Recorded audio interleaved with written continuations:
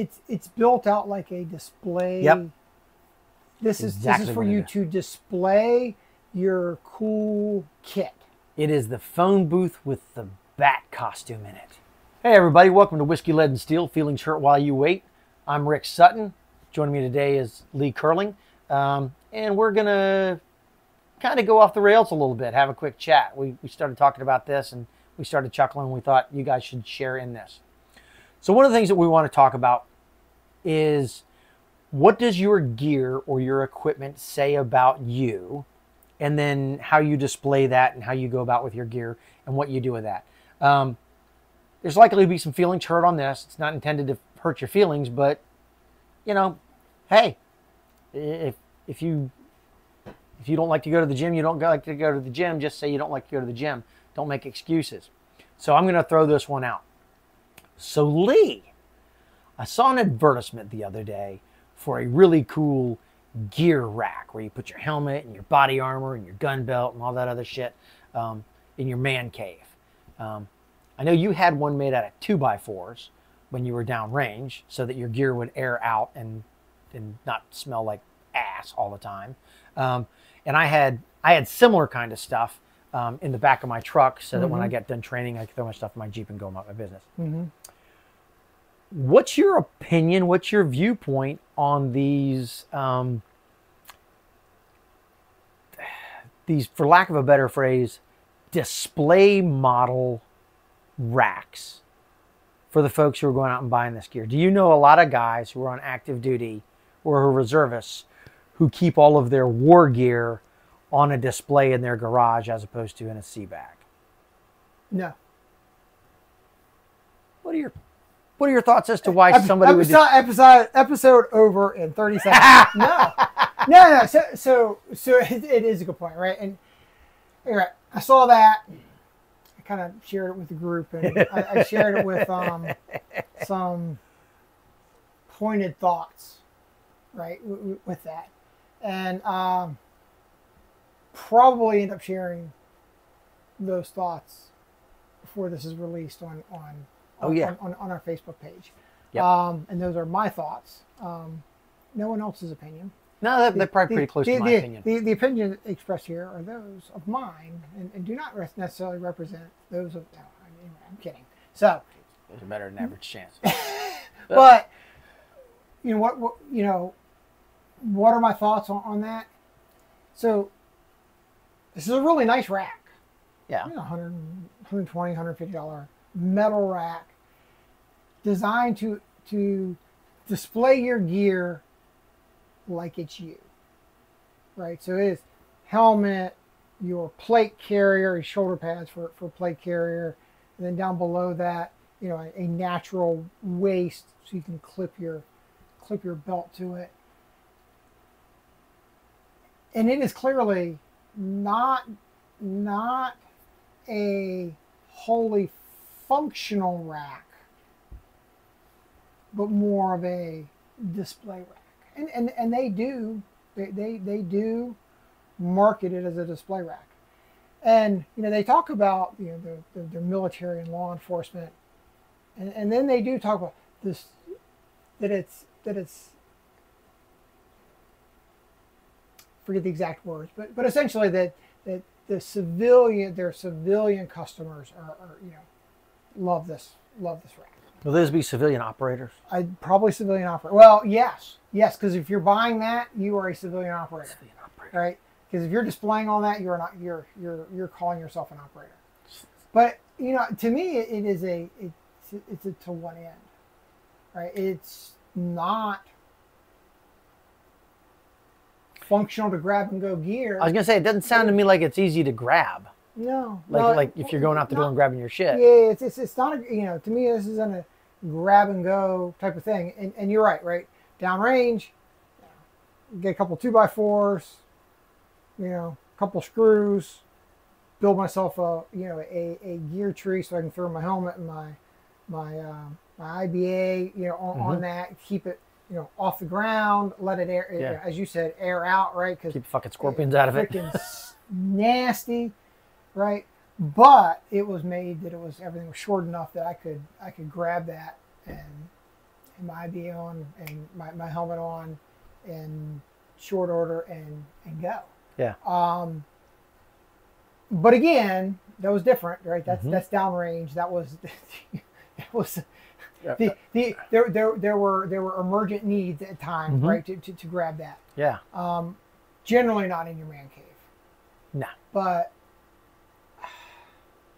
what are we saying about ourselves to go, hey, I was never in the military, but I've got this cool Mitch helmet with a mic boom setup, and I got this cool plate carrier, and here's my tactical rig, and I need to display this in my man cave, right? What are we projecting about ourselves? It's meant as a rhetorical question, although I'm sure you might want to answer it. At which point feelings will get hurt, but yeah, you know, I never felt the need to display any of my military warfighting gear like that. Now, I will say, earlier when we started kind of down this discussion, my wife pointed out that I do have one of every uniform that I wore because I was around for a long time. Yep. Right. You know, that's kind of you know, hanging up in a closet. Right. So you know, for my closet. It is hanging in a closet. You have to go and specifically go down, open up the door to be able to see it, and it's not something that you even take people to go look at either. It's just there for you. But I will say this. So years ago, I started this process, and then I moved to this house where I don't have the ability to do it. I had, in my old house at Fordyce, I had the room above the garage. I had already, I designed out the plans and what I wanted to do, and I was in the process of acquiring this because I'm a history buff. So I wanted a period-specific uniform item to go along with the period-specific general issue long arm for the Marine Corps, starting with the Craig Jorgensen and working its way forward. And I was going to build a backlighted, like a museum grade cabinet in my office. So you would have, you know, you'd have a 19, you'd have a Springfield, and then you'd have a Garand or a Thompson, and then, you know, an M14 along with, you know, a piss pot from Vietnam, an old flak vest, and then, you know, an M16 A1, and, you know, a horse blanket overcoat from the Marine Corps, and then an M16 A2, something like that. All of the stuff that from the relatively modern, but displayed as a museum piece. Right, not as a... What's your reasoning for it? Yeah, it's because it's a history thing. Yeah, it's a history museum piece. You're not saying you wore it. Yeah. You're not going out and wearing it in public. Yeah. You're not going I'm out not LARPing in this shit. You're not making it sound Which like could. you... I could. Well, I could. You wore it at some point in time to do something Yep. with it. So... you know, so it's you were doing it strictly as your interest in history, your interest to see that stuff because it's something that would have been a pleasant thing for you to look at in your office. I mean, we all decorate our work and living spaces for things. Yes, you put all your stuff here. So, but it was a historical context, not a look how cool I am. This or how cool I am. This is, I mean, we have a friend who does the same thing at his place that. Well, truth to tell, though, was one of our groomsmen.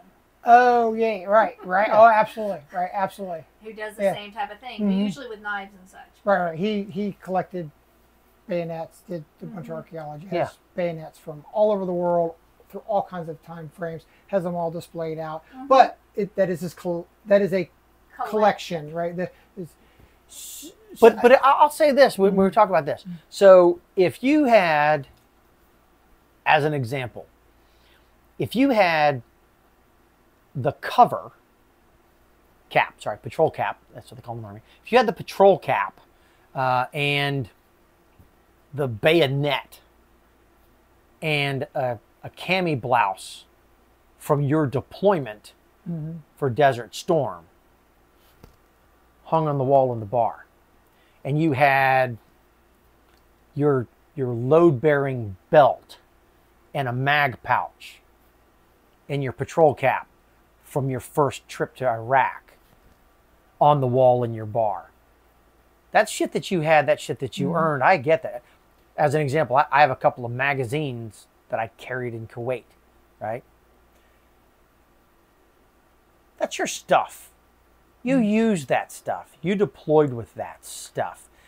That's different than I never was in the military or law enforcement, and I went up to fucking G.I. Joe's and I dropped a bunch of money on a bunch of kit, and then I cleaned it up and I wore it around the neighborhood, or I wore it to a class, or I wore it someplace where there's no way in hell I have ever or ever will utilize this stuff the way it was designed.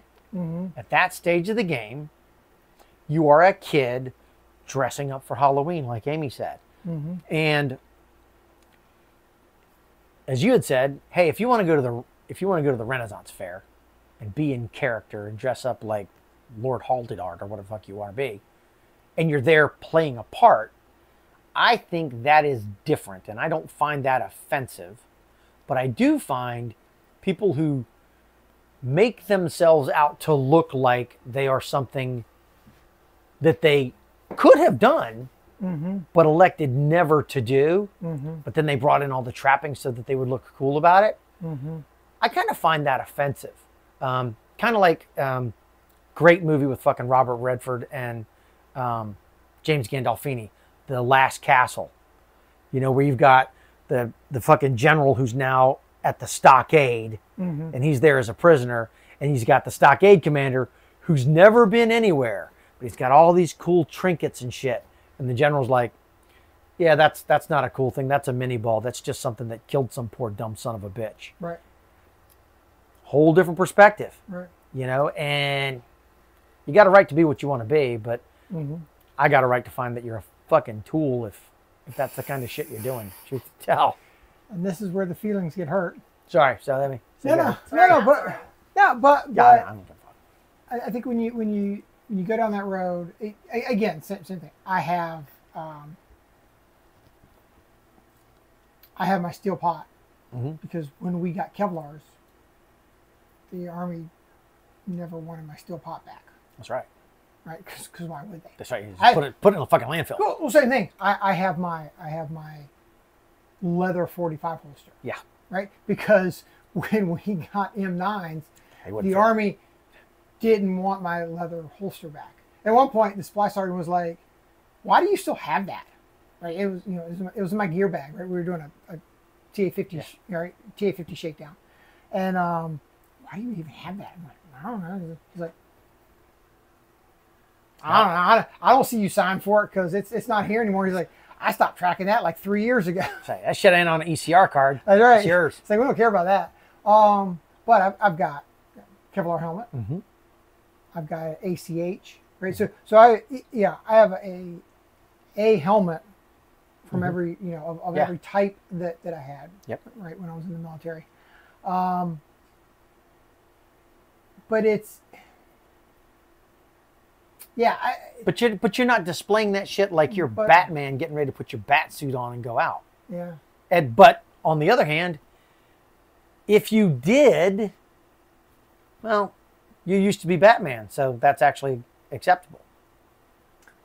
Again, I think it gets into the poser. Well, the statement here is, what does your equipment say about you, right? And while I think that the title of this, maybe a little bit misleading for where we were going to go with this, right? But it is, what you're displaying and what you have and what you're wearing. Yeah. What does it really say about you? And the question becomes: are you projecting what you want to project, or are you projecting something else? Yeah. Because quite honestly, if you were never in the military, I'm going to even say, if you were in the military many of the people that we see that are dressing up more or less LARPing different places, and they're not necessarily, you know, at any of our matches or, you know, but some of the other people are laughing at you. Yeah. Yep. They may not laugh at you to your face, but they're going, that's a freaking poser right there. Yep. You are wearing all the kit, you're wearing all the gear, but we know you may be getting over on some people. Yeah. But most of us know. Mm-hmm. And said it earlier, you are not training to fight off the North Korean airborne that's going to go take over the country. Yeah. Right? That's right. And Red Dawn Phase 2, right? Yeah. You might have been training in the 80s for, you know, for the Russians. Yeah. Right? But you're not training for that. You're just trying to look cool. Nope. And deep down, I have no problem with you buying what you want to buy, wearing what you want to wear, displaying it however you want. But when it really comes down to it, you know, are you honest with yourself? Yeah. It's a free country, you know. And absolutely. And if you're convincing yourself that you're something that you're not, then that's an issue. But getting back to the original line on the title of this. So when we start talking about what does your equipment say about you? So the big thing that I found with that was when you start looking at your equipment, everything at some stage of the game becomes mission specific, mission oriented, right? So as an example, if I'm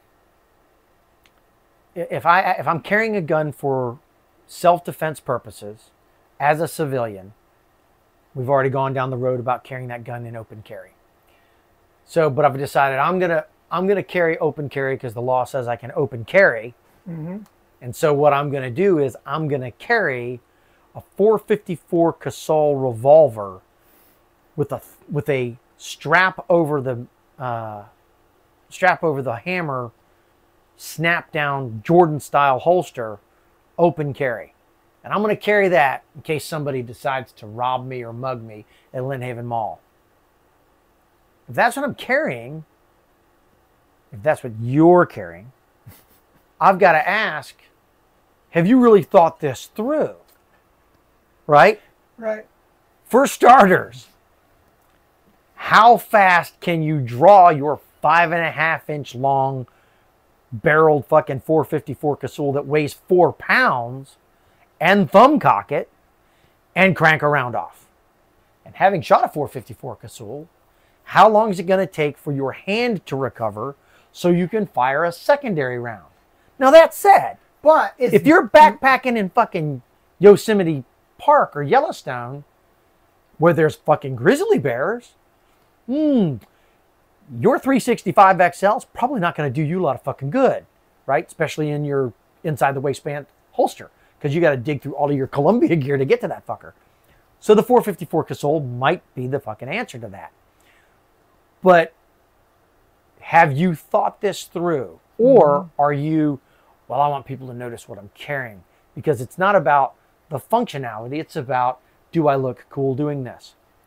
I've gone out and I've bought myself a $4,000 staccato, and I've put it's got all kinds of anodized shit on it, and it's got a great big funnel mag on it, but I'm going to carry this thing concealed carry in an appendix rig, and it's this damn big, are you really doing that? Is that really what you, or do you want people to accidentally see that you're carrying around this $4,000 handgun so people think you, so I mean, it's just, I see that, if you have done a task analysis and said, okay, I'm going to do X, Y, and Z, and I have to carry whatever, knife, gun, whatever it is that you're carrying, phone, whatever.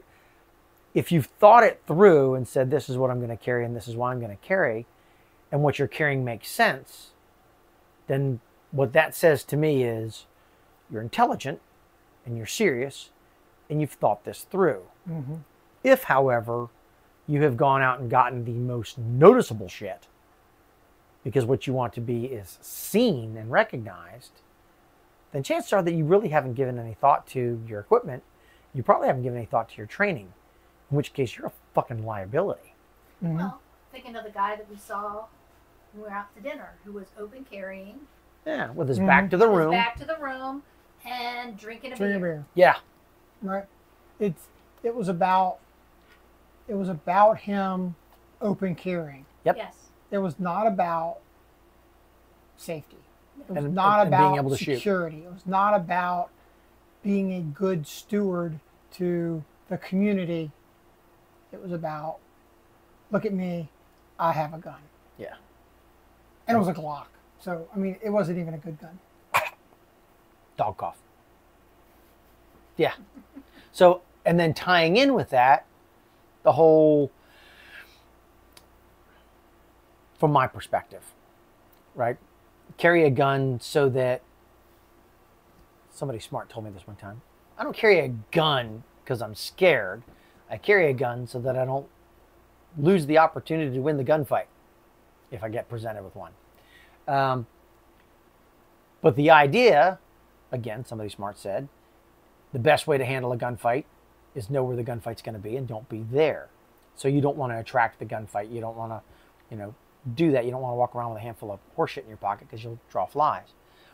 So I see these folks out here with the telltale kill them all, let God sort them out, fucking sheepdog. And there's nothing wrong with that. There's nothing wrong if you're proud of what you do, saying what you do. But understand this. If you have your car festooned with gun logos and I carry and I'm armed and come take it and sheepdog response and all that other crazy shit, there are people who want to steal your gun. And if it looks like there's probably a gun in your car, then liable to break into your car and take it. And or there are assholes out there who think, well, the cool thing to do is go out and start an argument, start an engagement with one of these people to see if they're for real. Right? And as we've talked about, I think the most ethical thing about carrying a concealed weapon is nobody knows you have it. Absolutely. Until they see the muzzle flash. Mm-hmm. So why would you announce it? We've talked about why we go back to open carry. You're the first guy. You're the first guy who gets shot in the robbery if you open carry. Right. Well, and to go back to your statement there, if you have all of these things on your vehicle that display you are likely armed, the more that you have on your vehicle that displays you are likely armed, I get I want people to know that I support the Second Amendment. Mm-hmm. No problem, right? So I'm not saying you shouldn't do this because you should be afraid of someone over here. That's right. But there is the more that is there, the more likely it is that when that vehicle is left unattended, whether it is secured and unattended or unsecured and unattended, that there's a gun in that vehicle. Yep. Break the windshield and see if I can find myself a Glock underneath the seat. That's right. Right, or in the back, or maybe if there's enough gun stickers on there that there's one of them there scary black rifles. There's a Daniel Defense carbine under the back seat. Right. Yeah. So, hey, they're like they got their bug out kit in there, and there's all kinds of cool stuff I can take. So, so it does get into the what are you projecting, right? And at the same time, when you get in and talk about somebody getting in an argument with you, just because they started the argument doesn't mean you may not be the primary aggressor. Yep. That's right? exactly right. Well, they said a mean thing to me. Well, that does not mean that makes them the primary aggressor. Right. when you pull your gun out. Well, they said a mean thing to me, so I flipped them off. So they flipped me off. So I told them to fuck themselves. So they got out of their car. So I got out of my car. And then they punched me in the face and knocked me down. And then I was at a position of supreme disadvantage, so I shot them.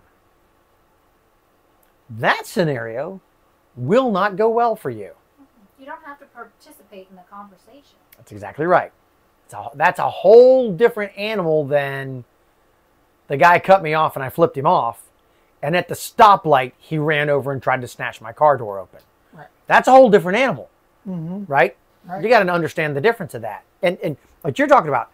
So, and I'm not telling anybody how to live their life or the things that they ought to do, but there are lots of places that even if you have a concealed weapons permit, you're not supposed to carry your gun into, like rest stations, right? So if you're in Virginia and you stop at the rest station on 64 because you got to get rid of some of your Wawa coffee, their policy is, we don't care that you have a concealed weapons permit. You're not supposed to bring a firearm or explosive devices. I found that interesting. No explosive devices into the rest stop. So if you're following the rules, then you have left your gun and your presumably explosive devices in your car. Your explosive devices. Right? So if, and there are people who do this, I know this because I was a police officer. So if you have all of the, I probably have a gun on me stickers on your car, and you're at the Virginia rest stations and you get out and walk in, there's a better than 50% chance that you have complied with the law and you have left your weapon in your vehicle. Now your shit gets stolen. All because you advertised. And or, you know, it's like the thing we talked about, you know, you get the little stick figure family. You know, they got the mom and the dad and the three girls and the dog and the little boy. And the soccer ball. And now you're telling everybody, this is how many kids I have in the car. My kid's an honor roll student at X elementary school. So now you just told where all those kids went to school. You know, and there are creeps out there who make use of that. Right, and then this is the dance studio that my daughter goes to. Yeah. And then this is the soccer club my son belongs to. Yeah. And this is the, right, because I've... Yeah, Great Bridge Gymnast Mom. Some shit like that. Yeah, right. Yeah. And again, it's live your life, but understand the risk. Yep. Right. I think that becomes the thing is everything we do in our life is based on some form of risk modeling. Yep. Right. And if we don't model risk in our everyday life, then we're destined to fail. Yep. Risk mitigation. And it's, you know, I don't know if I've said this on a podcast or but you know, in some of the work I've done in the past, right, cybersecurity related type work, it's, you know, the Ukraine, you know, the Russians, you know, invaded Ukraine, and then it was the whole Biden administration shields up, and you know the Russians are going to be on this cyber rampage, and I get calls from people going, "What should I do?" I mean, what should you do? Well, I mean, you should buy an AR-15. Well, the administration is saying that, you know, the Russians might hack us, and we need. I'm like, do you have complex passwords? Do you do this? Do you do this? Well, yeah. You've always said that. That's what. Are you actively fighting the Russians? No. Do you say Putin is a commie on the internet? I do. As a hashtag? I do. No. I do. Okay. Putin's Do you say Putin drives a lime green Fiero on the internet? No. Then you know what? The Russians don't care about you. That's right. Right? If in your world, why would the Russians care about you? Right? You are no longer in the military. You are no longer in law enforcement. You're just John Q. citizen randomly out there, and you have no exposure to anything in which the Russians are going to go, we should target Bob. That's right. Why? Right? That's right. They may target you within their information campaign. Yeah, because they want to steal your shit. Well, but the Russians conduct psychological operations, and I know people want to say they don't, but they have been conducting psychological operations. That is fact, and it is across all of America. It is not against one side or the other. It is designed to create a divisiveness. Right? But all the cybersecurity hygiene in the world is not going to affect that. But you as an individual target, flip that back into saying, is risk modeling in your life should go along those same lines. Say, what are you projecting to some bad person that might be out there, right? And again, whether it relates to your gun stickers on your car, the family stick figures on your car, you know, those things in your life that you go, this creates a potential risk. You know, answering the Facebook questions of, you know, what street did you grow up on? What's your mother's maiden name? What was your first car? Where did you meet your spouse? Hey, play this game and you can figure out your freaking fairy name, which consists of, you know, your combine all of these things from your birth date and then give us the key to decode what your birth date is. All of those are security questions, right? So it gets into understanding where risk is and then living your life within that risk. Exactly right. I had a conversation with somebody in the last couple of weeks. I can secure your computer. I can prevent your computer from being hacked. I can burglar-proof your house. We can unplug, that's right. I can unplug your computer. Don't ever let it touch the internet. It is completely not useful for you to do the things you want to do, but I've reduced and I've mitigated the risk of using that. And you say how you will burglar-proof a house, because I've heard this before. Here's how you burglar-proof a house, any building, realistically. If you actually want to make it completely burglar-proof, realistically, this is the only way to do it. And I investigated burglaries for like 10 years. So what you do is you cut a hole in the roof, and then you get a big funnel and you pour wet concrete in through the hole in the roof until the entire structure is full of concrete, and then you let it set up. And now that building is burglar-proof. Anything else, you will not be burglar-proof. If you can get in, it's burglarable. Right. Fort Knox can be burgled. Right. Right?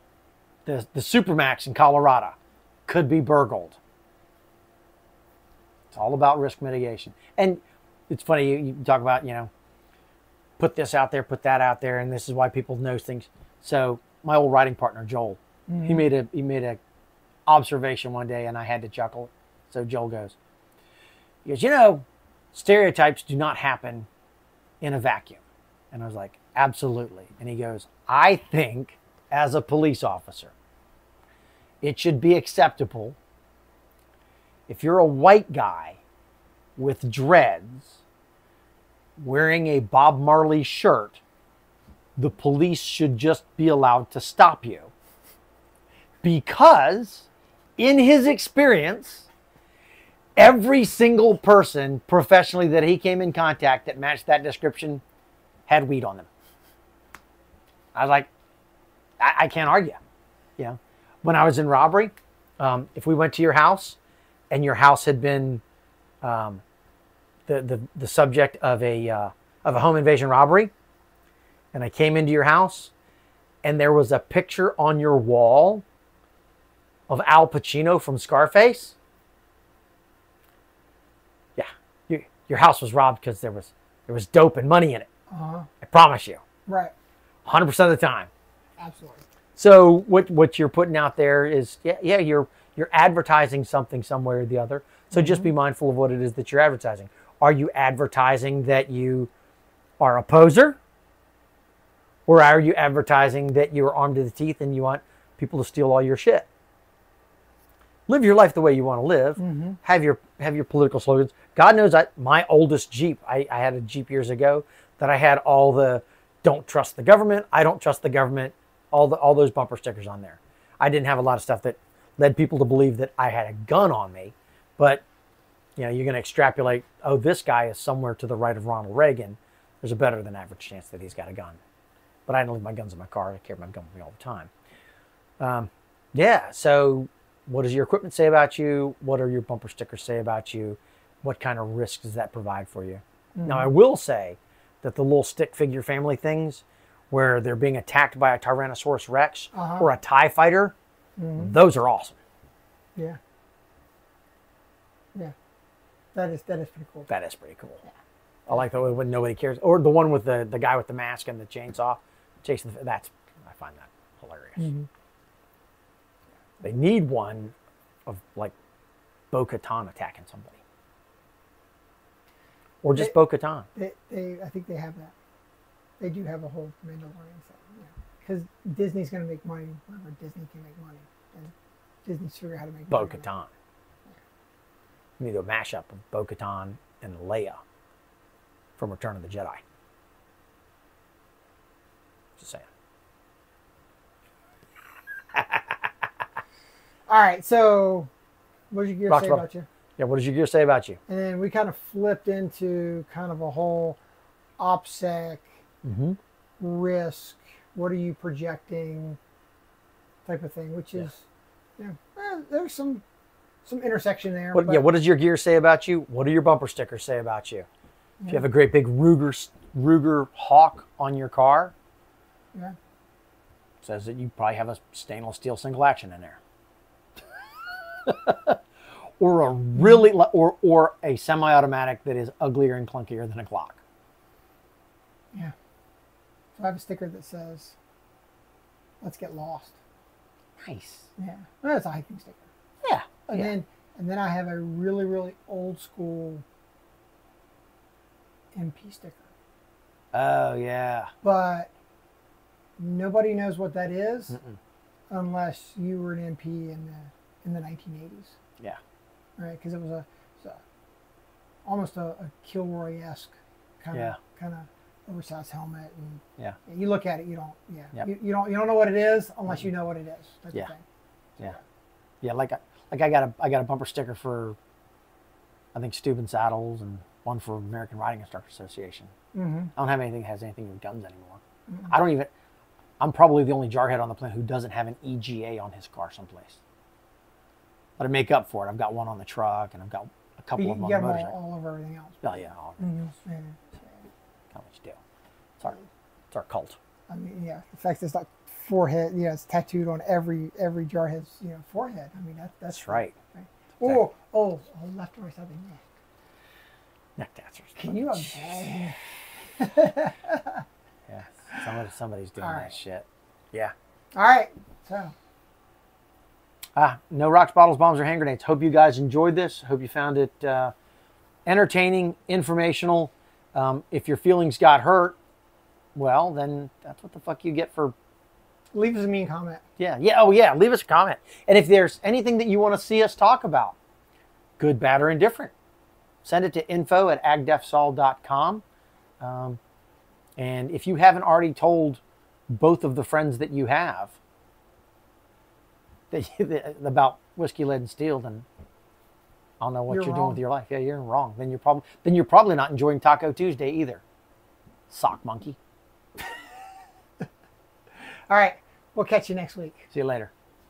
Put your helmet on it, and then you put your plate carrier, and then down at the waist level, it's got a built-out waist, so you can put your belt around it. So you display your gear as if you're wearing it, like it's an armor tray. So like it's a mannequin.